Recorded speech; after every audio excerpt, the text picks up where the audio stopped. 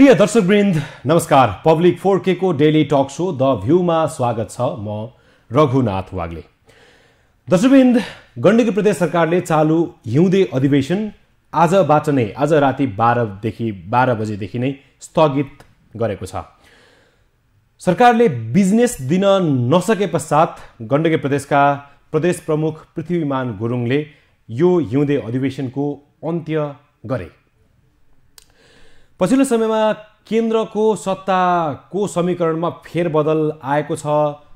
केन्द्रदेखि प्रदेशसम्मका सरकारहरू अब परिवर्तन हुने, फेरबदल हुने खालका सम्भावनाहरू बढ्दै गएका छन्। गण्डकी प्रदेशमा पनि राष्ट्रिय प्रजातन्त्र पार्टीले समर्थन फिर्ता नलिएका कारणले गर्दा गण्डकी प्रदेश सरकार अलिकति केही समय अहिले खगराज अधिकारी नेतृत्वको सरकार केही समय आयु लम्ब्याउँदै अगाडि बढिरहेको छ। यद्यपि 25 गते जो राष्ट्रपतिको निर्वाचनमा मतदान हुने दिन छ, तत्पश्चात चाहिँ सरकार अर्कै बाटोमा अगाडि बढ्ने अथवा नयाँ सरकार बन्ने लगभग निश्चित जस्तै भएको छ।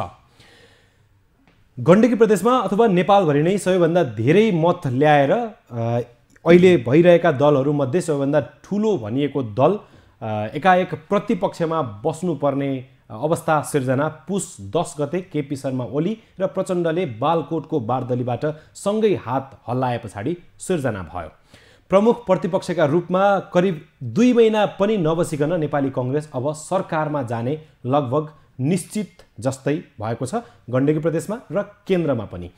यो पछिल्लो समयको समीकरण के हो र गण्डकी प्रदेशमा अब नयाँ सरकार कसरी बन्छ, यो 1.5-2 महिनाको अवधिमा नेपाली कांग्रेसले कस्तो खालको भूमिका निर्वाह गर्यो, यो परिवर्तित समीकरणको लाभ नेपाली कांग्रेसलाई कस्तो परिरहेको छ भन्ने सन्दर्भमा आज हामी गण्डकी प्रदेशका प्रदेशसभा सदस्य, गण्डकी प्रदेशका पूर्व मन्त्री, नेपाली कांग्रेसका प्रभावशाली नेता बिन्दु कुमार थापासँग खास संवाद गर्दैछौँ। नमस्कार, स्वागत छ यहाँलाई। धन्यवाद। आराम हुनुहुन्छ? एकदम राम्रो छ। यसभन्दा अगाडि यहाँसँगको संवादमा तपाईँको नाम पोखरा महानगरपालिकाको मेयरमा चर्चा चलेको छ। तपाईँ इच्छुक हो कि होइन भन्ने सन्दर्भमा गरेको थिएँ। तपाईँले त्यति बेला मलाई पोखराले यदि आवश्यक ठान्यो भने त्यसको नेतृत्व लिन म तयार छु भनेर भन्नुभएको थियो। पछि गठबन्धनले अर्कै निर्णय गर्यो। तपाईँ मेयरमा लगभग इच्छुक हुनुहुन्थ्यो, पछि फेरि प्रदेशसभाकै टिकट प्राप्त गर्नुभयो, जित्नुभयो।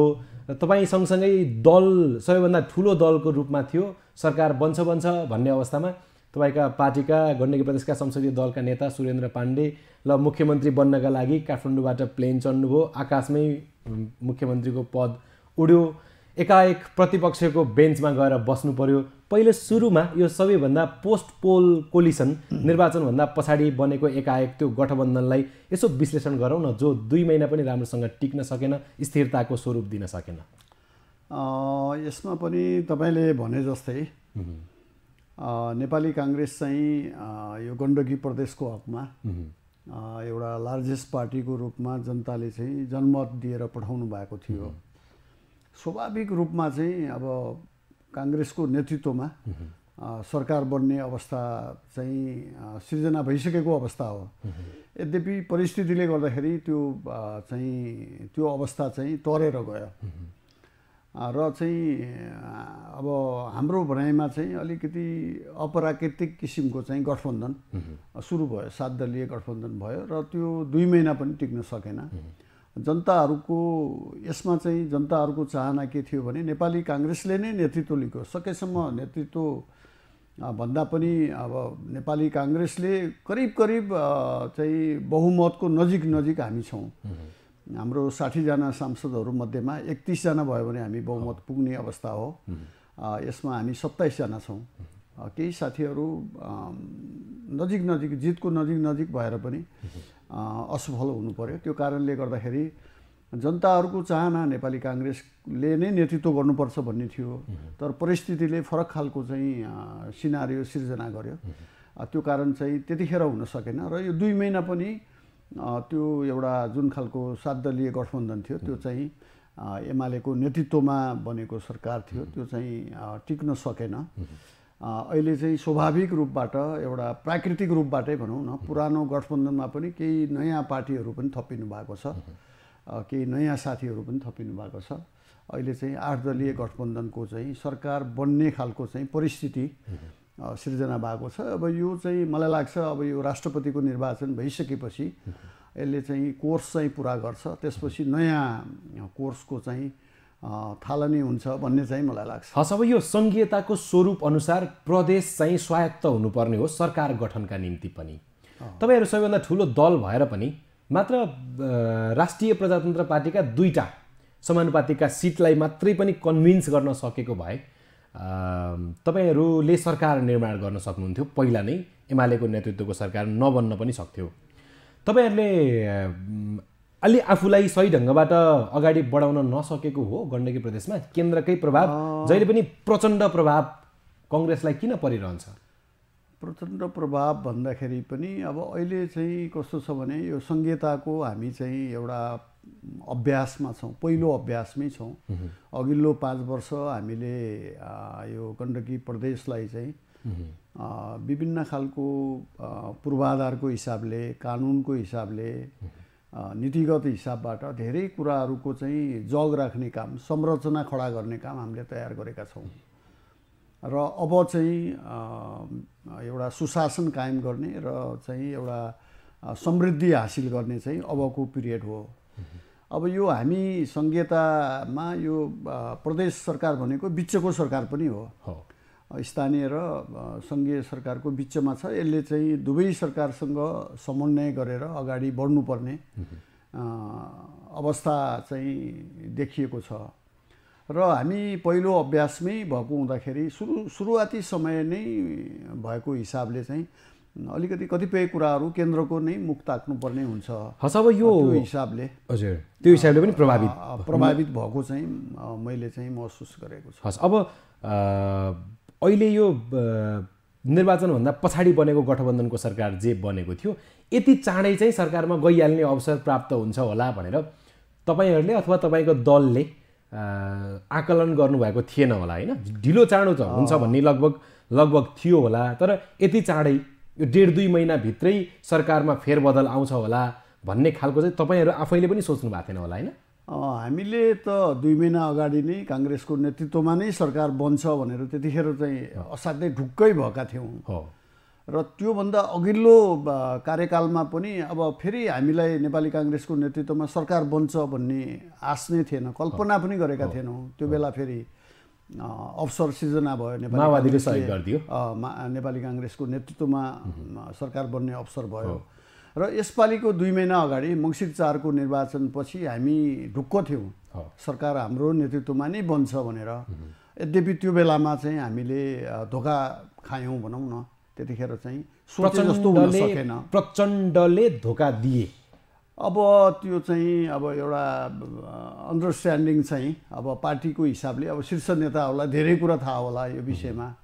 अब त्यतिखेर चाहिँ सम्भव हुन सकेन र एउटा चाहिँ अप्राकृतिक हिसाबबाट गठबन्धन बन्यो र अहिले चाहिँ फेरि यति छिटो अब मलाई लाग्छ 2 वर्ष पछि चाहिँ त पक्का पनि यो सरकारको परिवर्तन हुन्छ र काङ्ग्रेसको नेतृत्वमा नै सरकार बन्छ भन्ने त हामी ढुक्क थियौँ। तर यति छिटो 2 महिना भनेको त केही पनि होइन। अपेक्षा 2 वर्ष पछाडिको थियो तर 2 महिनामै भयो। यति छिटो होला भनेर सोचेको थिएनौँ। अब कस्तो अनुभूति भइरहेछ? होइन, यो चाहिँ अब जे हुनुपर्ने थियो नि स्वाभाविक हिसाबबाट अब नेपाली काङ्ग्रेसको अघि पनि मैले भने हामी 27 जना मान्नेहरू छौँ, 31ले बहुमत हुन्छ, 4 सिट मात्रै हामी कम छौँ। यस्तो अवस्थामा एउटा प्राकृतिक हिसाबले पनि नेपाली काङ्ग्रेसको नेतृत्वमा नै सरकार बन्ने अवस्था सिर्जना हुनुपर्थ्यो। त्यो 2 महिना चाहिँ हामीले अवसर पायौँ। त्यो एउटा चाहिँ जनताको लागि पनि नेपाली काङ्ग्रेस पार्टीको लागि पनि च्यालेन्जिङ पनि छ यसमा। अब तपाईँहरूको नेतृत्वमा सरकार बन्छ भन्नेमा चाहिँ तपाईँहरू ढुक्क हुनुहुन्छ, होइन? कि 25 गतेसम्म केही भन्न नसकिने अवस्था छ? अब त्यो पनि यस्तो हुन्छ, अब राजनीतिमा सम्भावनाको खेल पनि हो, असम्भव कुराहरू केही पनि हुँदैन पनि। यो चाहिँ अब भागवण्डाको हिसाबले भोलि चाहिँ अब एउटा माओवादीलाई नै एउटा नेतृत्व दिएर जाने भन्ने खालको चाहिँ अवस्था सिर्जना पनि हुनसक्छ, असम्भव छैन। यद्यपि अब यो चाहिँ किनभने माओवादी पार्टीको चाहिँ अहिले 7 जना मात्रै हुनुहुन्छ। अब हामीले सभामुखलाई छाडेर 7 जना हुनुहुन्छ भने हामी 27 जना छौँ अब 27 सिट भएको पार्टी नेपाली काङ्ग्रेस जस्तो एउटा पुरानो पार्टीले पाउनुपर्छ भन्ने मान्यता स्वाभाविक हुन्छ र पाउँछ नै भन्ने चाहिँ हामीलाई लागेको छ। हस्, अब यहाँहरू 27 सिट लिएर प्रतिपक्षमा बस्नुभयो यो 2 महिना। 2 महिनाको यो प्रतिपक्षमा बस्दै गर्दा सरकारले गरिरहेका कामहरूलाई पनि यहाँहरूले हेरिरहनु भयो होला।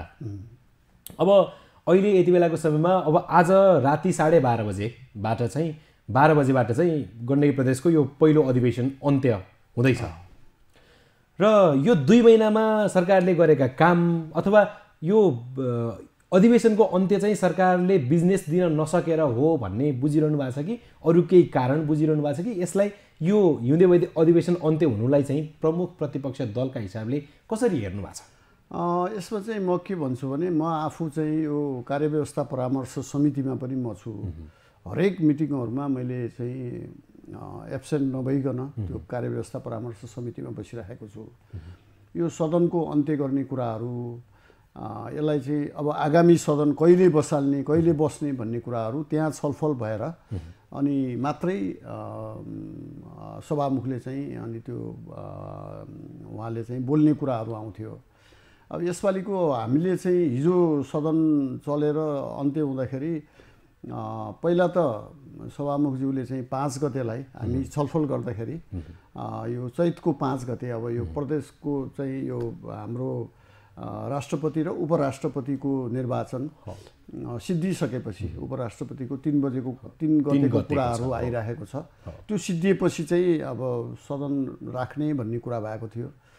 पछि सभामुखज्यूले चाहिँ 5 गते पनि नहुन सक्छ, बिजनेस छैन, के पनि आएको छैन भन्ने खालको कुरा गर्नुभयो। त्यसपछि चाहिँ उहाँले अनिश्चितकालको लागि भनेर सदन स्थगित गर्नुभएको थियो भने हिजो मात्रै फेरि सरकारले त्यो बिजनेस दिनै नसकेको कारणबाट उहाँले चाहिँ क्याबिनेट बैठकबाट चाहिँ यो सदनको अन्त्य गरिएको छ। त्यो चाहिँ हामी पनि झस्क्यौँ, अनायास आयो कि यो चाहिँ त्यस्तो चाहिँ कार्यव्यवस्था परामर्श समितिलाई एउटा छलफल अथवा जानकारी पनि नभइकन त्यो चाहिँ भयो। यसमा मलाई के लाग्छ भने अहिलेको सरकारले चाहिँ अब बिजनेस चाहिँ खासै दिन सकेन। उसले केही पनि एउटा विधेयकहरू ल्याउने कुराहरूमा काममा चाहिँ उसले चाहिँ कामै गर्न सकेन भन्छु मैले। जति विधेयकमा छलफल भयो त्यो यसभन्दा अगाडिको सरकारले नै ल्याएको। हाम्रो सरकारको पालामा अब एउटा केही प्रदेश कानुन संशोधन सम्बन्धी विधेयक त्यो पनि त्यही प्रदेशमै चाहिँ विधान समितिमै अड्किरहेको थियो। त्यतिखेर हामीले पास गर्न निकै प्रयास गर्दा पनि सकेनौँ। एउटा त्यो चाहिँ अगाडि बढेको छ। अर्को चाहिँ प्रदेश निजामती सेवा सम्बन्धी एउटा विधेयक थियो र चाहिँ अर्को यो चाहिँ यो स्थानीय तहको सेवा र गठन सम्बन्धीको चाहिँ अध्यादेश।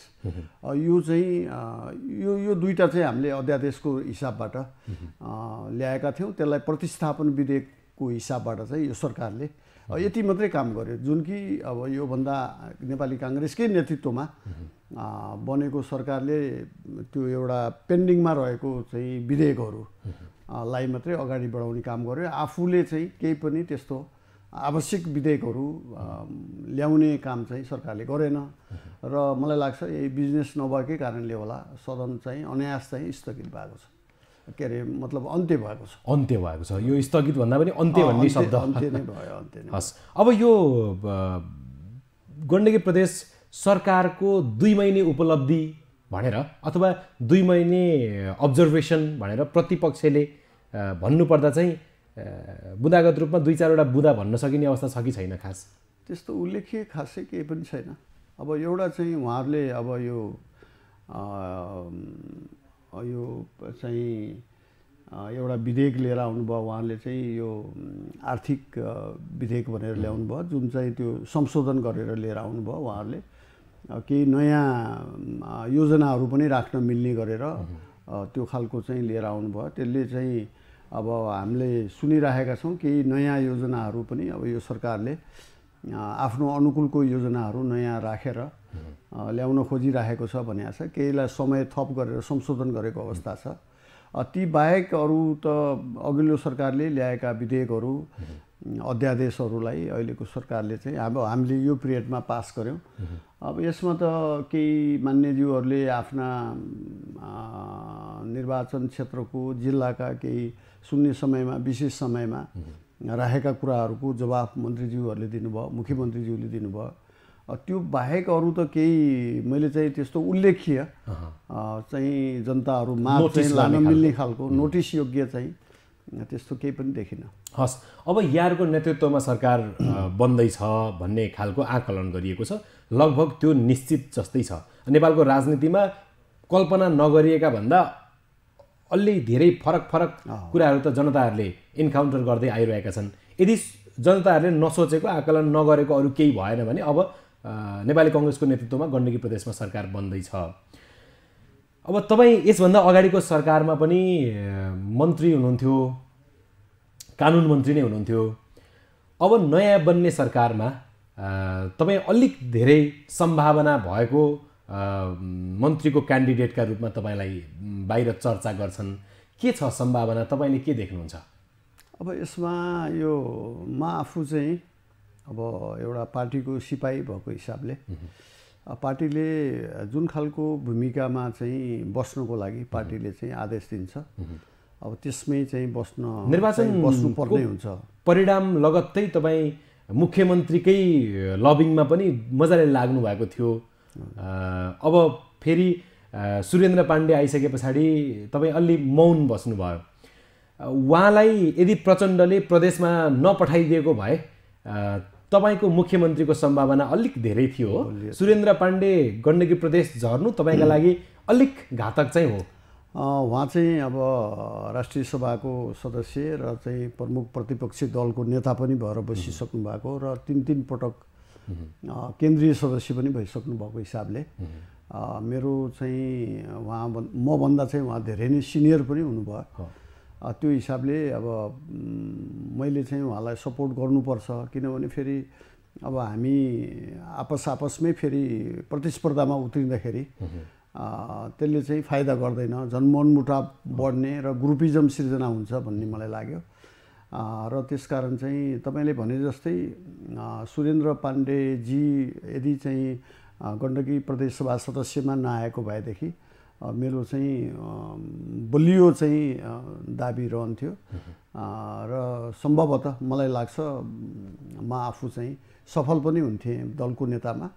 त्यो भएपछि अब अहिलेको अवसर भनेको मुख्यमन्त्री हो, त्यो पक्का पनि अब यो नेपाली कस्तो लागेको छ उहाँ प्रदेशमा झरे पश्चात अर्को साल अब मतलब अर्को निर्वाचनमा फेरि प्रदेशमै मुख्यमन्त्रीका प्रयासका निम्ति प्रदेशमै उठ्नुपर्ने भयो भने जस्तो उठेपछि त तपाईँ जितिहाल्नुहुन्छ भन्छन्, फेरि प्रदेशमै उठ्नुपर्ने भयो भन्ने खालको सोचिरहनु भएको छ कि अब चाहिँ अब त्यसमा पनि यस्तो छ। मेरो आफ्नो व्यक्तिगत धारणा भन्नुपर्दा अब म चाहिँ दुई पटक चाहिँ प्रत्यक्ष रूपमा चाहिँ नेपाली काङ्ग्रेस पार्टीले मलाई टिकट दिएर एउटा जनतामाझ जाने, जनतामा गएर कसी लगाउने चाहिँ अवसर मैले प्राप्त गरेँ।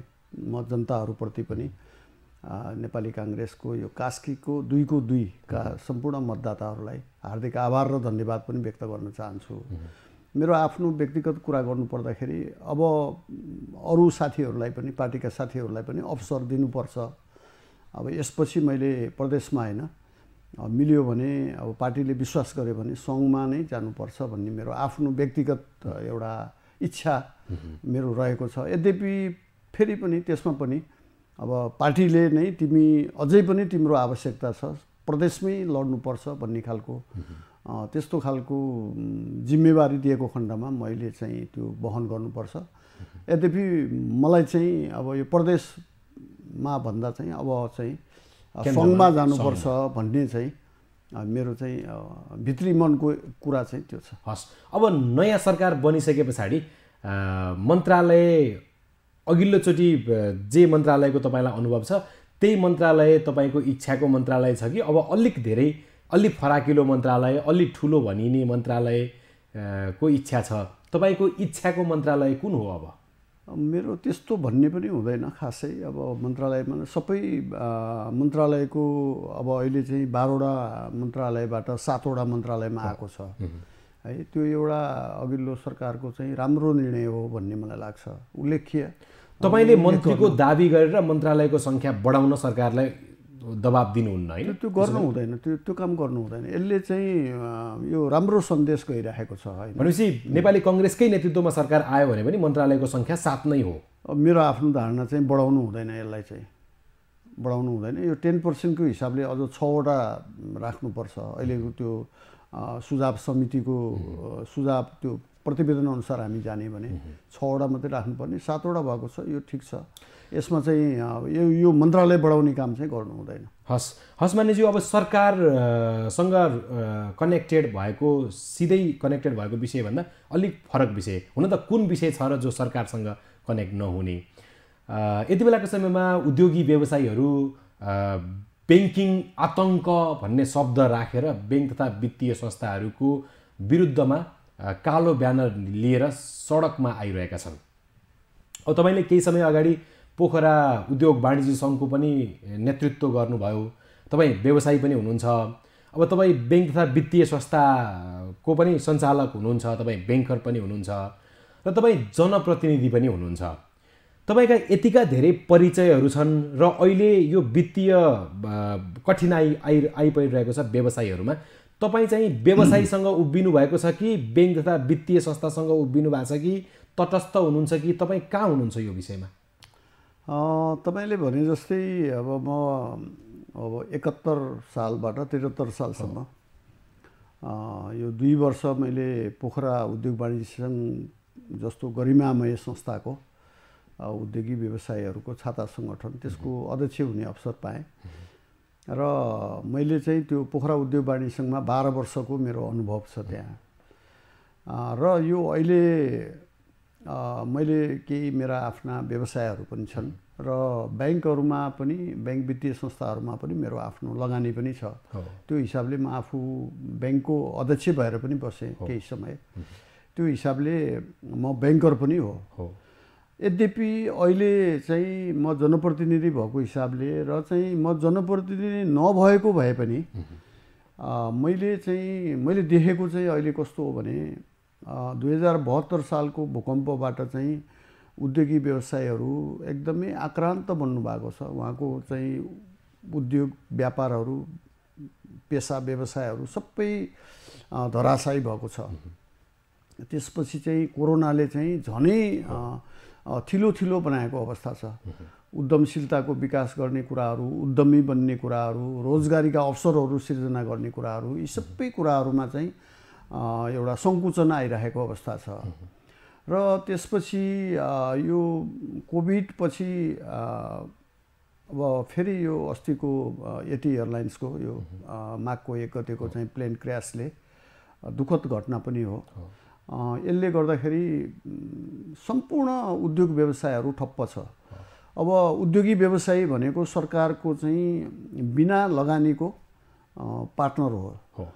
त्यो उद्योगी व्यवसायी फस्टायो भनेदेखि उसले चाहिँ ट्याक्सहरू तिर्छ, त्यसपछि रोजगारीका अवसरहरू सिर्जना गर्छ हैन। यो कारणले गर्दाखेरि हामीहरूले चाहिँ यो जनप्रतिनिधि भएको हिसाबले भोलि गएर हामी सरकारमै गयौँ भने पनि सरकारमै बस्दाखेरि पनि उद्योगी व्यवसायीलाई चाहिँ अथवा निजी क्षेत्रलाई कसरी उकास्ने, उनीहरूको मनोबल कसरी अभिवृद्धि गर्ने भन्नेतर्फ हामी लाग्नुपर्छ। र यो आर्थिक क्रियाकलापहरूलाई चाहिँ चलायमान गर्ने भनेको नै निजी क्षेत्रहरूले नै एउटा चाहिँ उद्योग व्यवसायहरूमा लगानी गरेर त्यो एउटा चाहिँ चलायमान गर्ने, आर्थिक क्रियाकलापलाई चलायमान गर्ने हो। त्यसकारण चाहिँ उद्योगी व्यवसायीहरूको अहिलेको जुन एउटा आन्दोलन छ, जुन विरोध छ हैन, त्यो चाहिँ एकदमै जायज छ।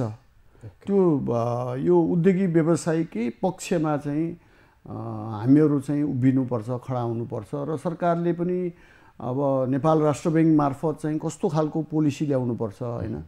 अब यो 8% को ब्याज दरबाट एकैचोटि 16, 17, 18% सम्म ब्याज दर पुगेको छ। अहिले ब्याङ्कले पनि 18% सम्म ब्याज लिएको छ। 18% ब्याज तिरेर अनि व्यवसायीहरूले के काम गर्न सक्छ? कसरी चाहिँ अनि प्रतिस्पर्धा कसरी गर्न सक्छ? त्यो एकदमै असम्भव छ। त्यसकारण चाहिँ सरकारले सिंगल डिजिटमा ब्याज दरलाई झार्नुपर्छ, त्यसको लागि के गर्नुपर्छ भन्ने कुराहरूतर्फ लाग्नुपर्छ। म आफू ब्याङ्कर भएर पनि मलाई त्यसको प्रभाव छैन। अब यो ब्याङ्कहरू चाहिँ जतिसुकै अप्ठ्यारो स्थिति भए पनि नाफामा गइराख्ने, व्यवसायहरूले ब्याज तिर्न नसक्ने, किस्ता तिर्न नसक्ने अवस्था, अनि ब्याङ्क वित्तीय संस्थाहरू सहकारीहरूको टर्चरले गर्दाखेरि आत्महत्या गर्नुपर्ने परिस्थिति जुन देखिएको छ नि, यसले त भोलि गएर ठुलो एउटा सङ्कट निम्त्याउन सक्छ। त्यही त अब यो अवस्थामा चाहिँ ब्याङ्क तथा वित्तीय संस्थाहरू चाहिँ कसरी अगाडि बढ्नुपर्छ, यिनीहरू चाहिँ राष्ट्र ब्याङ्कसँग कस्तो खालको कोअर्डिनेसन हुनुपर्छ र सरकारले कस्तो खालको आर्थिक नीति ल्याउनुपर्छ, कस्तो खालको मौद्रिक नीति आउनुपर्छ र उद्योगी व्यवसायीहरूले अहिले चाहेको जस्तै ब्याज दर जो अहिले जसरी उनीहरूले चाहिँ माग गरिरहेका छन्, उनीहरूको घाउमा मलमपट्टि लगाउनका निम्ति ब्याङ्कर्सहरूले चाहिँ के गरिदिनुपर्छ? तपाईँहरूले खास किन केही पनि गर्न सक्नु भएको छैन? होइन, यसमा त यो सङ्घ सरकारबाटै हेर्ने विषयवस्तु भयो। हामीले त एउटा पहलकदमी गर्ने, सङ्घसँग एउटा समन्वय गरिदिने कुराहरू मात्रै पर्छ हाम्रो अधिकार क्षेत्रभित्र। त्यसकारण चाहिँ यो अब ब्याङ्करहरू, ब्याङ्क वित्तीय संस्थाहरूको चाहिँ जुन क्रियाकलाप छ, बिहेभियर छ, त्यसमा पनि आमूल परिवर्तन गर्नुपर्छ। उनीहरूले व्यवसायहरूलाई, उनीहरूको एउटा कस्टमरहरूलाई हेर्ने दृष्टिकोणमा चाहिँ अलिकति चेन्ज ल्याउनुपर्छ एउटा कुरा चाहिँ। अर्को अब नियमनकारी निकाय भनेको नेपाल राष्ट्र ब्याङ्क नै हो। राष्ट्र ब्याङ्कले चाहिँ मौद्रिक नीति मार्फत उसले चाहिँ पोलिसी मेकिङ गरेर अर्थ मन्त्रालय र यो नेपाल राष्ट्र ब्याङ्कले समन्वय गरेर चाहिँ यो ब्याङ्क वित्तीय संस्थाहरूलाई त्यो खालको चाहिँ निर्देशन दिनु पर्यो, ताकि त्यसले चाहिँ व्यवसायीहरूले चाहिँ सस्तो ब्याज दरमा, अहिले चाहिँ उहाँहरूको भनाइ चाहिँ सिङ्गल डिजिटमा भनिराख्नु भएको छ, कमसेकम पनि 9% ब्याज झर्नुपर्छ 18बाट भन्ने कुरा छ। नेपाल राष्ट्र ब्याङ्कको र यो ब्याङ्करहरूको भनाइ पनि अब यो वैशाखपछि चाहिँ अब घट्दो क्रममा छ ब्याज दर। यो वैशाखपछि चाहिँ ब्याज दर पक्का घट्छ भन्ने खालको कुराहरू पनि ल्याउनु भएको छ। तर पनि त्यो आश्वासनले मात्रै भएन, पोलिसीगत हिसाबबाट नेपाल राष्ट्र ब्याङ्कले अब तपाईँ समन्वय गर्न जरुरी छ। तपाईँ आबद्ध रहनु भएको ब्याङ्कमा चाहिँ अहिले लोनको इन्ट्रेस्ट कति प्रतिशत छ, कति प्रतिशत ब्याज दर छ? अहिले मेरो ब्याङ्कमा त म एउटा चाहिँ लगानीकर्ताको हिसाबले मात्रै अहिले एनआइएमबी ब्याङ्क भएको छ। पहिला चाहिँ हाम्रो मेगा ब्याङ्क थियो, अहिले चाहिँ एनआइबिएलसँग जोडिएर मर्ज भएर एउटा अलि ठुलो आकारको चाहिँ ब्याङ्क बनेको छ एनआइएमबी। त्यसको ब्याज दरहरू अब बेला बेलामा समय समयमा परिवर्तन भइरहेको छ, घट्ने क्रममै छ अहिले चाहिँ लोनको ब्याजहरू। लोनको ब्याज घट्ने भनेको डिपोजिटको पनि घट्ने, अटोमेटिकली घट्ने नै हो। तर ब्याङ्कहरूले चाहिँ विभिन्न बहानामा अब सर्भिस चार्ज भनेको छ, प्रिपेमेन्ट चार्ज भनेको छ होइन, अनि त्यो अब यो समयमा त्यो सामा चुक्ता गर्छु भन्दाखेरि पनि विभिन्न खालका चाहिँ बाधा व्यवधान र अडचनहरू लगाउने, एक्स्ट्रा चाहिँ शुल्कहरू लगाइदिने, त्यो खालको प्रवृत्तिले चाहिँ अलिकति जनताहरूमा, व्यवसायहरूमा निराशा छाइरहेको अवस्था छ। 1-2% त ब्याङ्कहरूले आफैले चाहेर पनि ब्याज दरहरू घटाउन सक्ने अवस्था चाहिँ छ, तर ब्याङ्कहरूले पनि नचाहिरहेको अवस्था छ। अब यसमा चाहिँ राष्ट्र ब्याङ्कले नै हस्तक्षेप गर्नुपर्छ र त्यही खालको पोलिसी बनाउनुपर्छ भन्ने मलाई लाग्छ। त्यसले गर्दा निजी क्षेत्र अलिकति उत्साहित भएर उनीहरूले चाहिँ लगानी गर्न सक्ने, अनि लगानी मैत्री वातावरण सिर्जना गर्नु पनि अर्को फेरि सरकारको दायित्व हो। अब यो सरकार पनि परिवर्तन हुँदैछ। अब यो सरकार परिवर्तन भए पश्चात अब तपाईँहरू पनि अलिकति एक्टिभ काम गर्ने ठाउँमा पुगे पश्चात चाहिँ यसलाई अलिक प्रभावकारी ढङ्गबाट यसको रेस्पोन्स गर्छ। निश्चय पनि त्यो हुन्छ। हामी सरकारमा गइसकेपछि हाम्रो क्षेत्राधिकारभित्र रहेका कुराहरूमा हामीले के सपोर्ट गर्नुपर्छ, कसरी चाहिँ कन्सिडर गरेर लानुपर्छ भन्ने कुराहरूमा हामी असाध्यै एउटा सचेत भएर हामी अगाडि बढ्नेछौँ र हामीले चाहिँ सङ्घ सरकारसँग समन्वय गर्ने कुराहरूमा, राष्ट्र ब्याङ्कसँग एउटा सङ्घको सरकार मार्फत समन्वय गर्ने कुराहरूमा, त्यसमा चाहिँ हामीले चाहिँ कुनै पनि कसर बाँकी नराख्ने म चाहिँ प्रतिबद्धता जाहेर गर्न चाहन्छु। हस् मान्यजी, यो समय र संवादका लागि यहाँलाई धेरै धेरै धन्यवाद। ल, म चाहिँ तपाईँलाई पनि हार्दिक, रघुजीलाई पनि हार्दिक धन्यवाद दिन चाहन्छु र यो पब्लिक 4K टेलिभिजन लाई पनि म धेरै धेरै सबै प्राविधिक साथीहरूलाई धेरै धेरै धन्यवाद दिन चाहन्छु। यो पब्लिक 4K टेलिभिजनको यो लन्चिङ गर्दाखेरि सुरुवाती समयमा म आफै प्रमुख अतिथि भएर यसको उद्घाटन गर्ने अवसर पनि पाएको थिएँ। पछि मुख्यमन्त्रीज्यूले यसलाई फेरि कन्टिन्यू पनि गर्नुभयो र चाहिँ म अन्तिममा जाँदा जाँदै के भन्न चाहन्छु भने यो मङ्सिर 4 गते भएको निर्वाचनमा कास्की क्षेत्र नम्बर 2 का जनताहरूले जुन खालको मलाई ठुलो माया दिनुभएको छ, सपोर्ट गर्नुभयो, आशीर्वाद गर्नुभयो, म उहाँप्रति एकदमै आभार र धन्यवाद व्यक्त गर्न चाहन्छु र उहाँको चाहिँ मनोभावना बुझेर म चाहिँ एउटा प्रदेश सभासदको हिसाबबाट अथवा भोलि कुनै मन्त्रालयको जिम्मेवारी पाएको खण्डमा पनि एउटा एज ए मन्त्रीको हिसाबबाट म सम्पूर्ण प्रदेशकै लागि र चाहिँ अब यो आफ्नो निर्वाचन क्षेत्रको लागि पनि निश्चय पनि मैले सपोर्ट र सहयोग गर्ने र आम चाहिँ पोखरेली उद्योगी व्यवसायहरूप्रति चाहिँ एउटा सकारात्मक सन्देश जाने गरेर अनुकूल वातावरण सृजना हुने हिसाबबाट म अगाडि बढ्ने पनि प्रतिबद्धता जाहेर गर्न चाहन्छु। हस्, धन्यवाद।